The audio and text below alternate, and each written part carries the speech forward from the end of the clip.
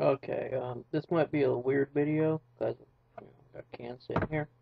But I've been asked a couple times about something I carry with me. I carry it here on my key ring, and it's it right here. I'm going to pull it off for you. Not only because I'm going to use it, but I'll show it to you a little easier.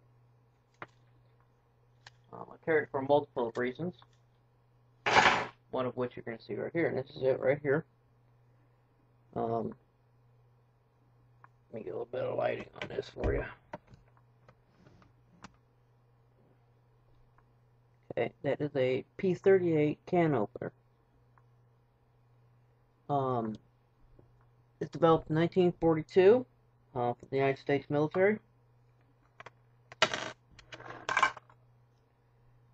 It's a can opener, but also can be used as a flathead screwdriver. You can clean your nails with it.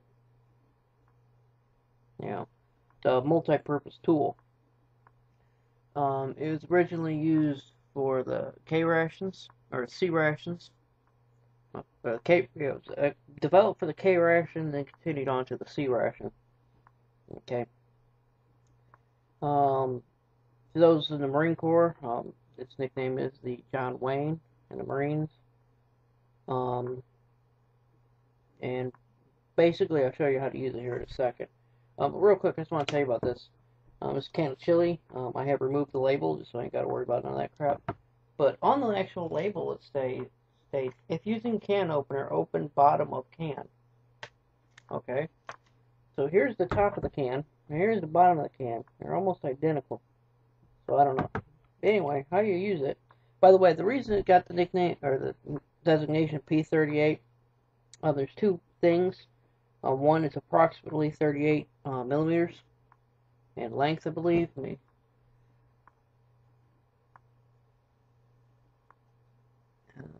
are you?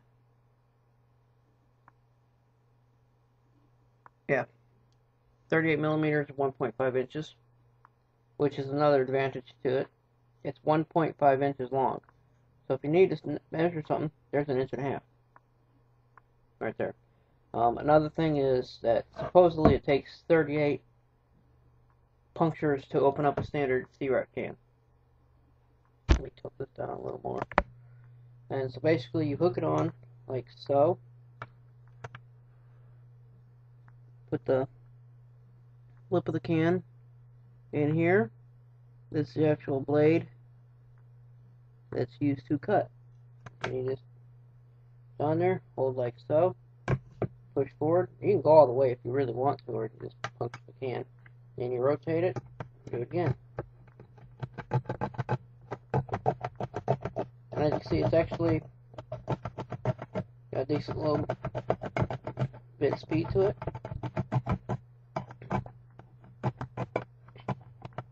Now I don't go all the way around. I leave about one or two hits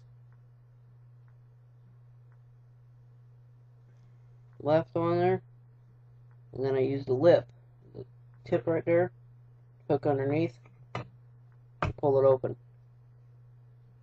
Now I always use a piece of Kleenex, paper towel, what have you, just to clean that off before I'm done.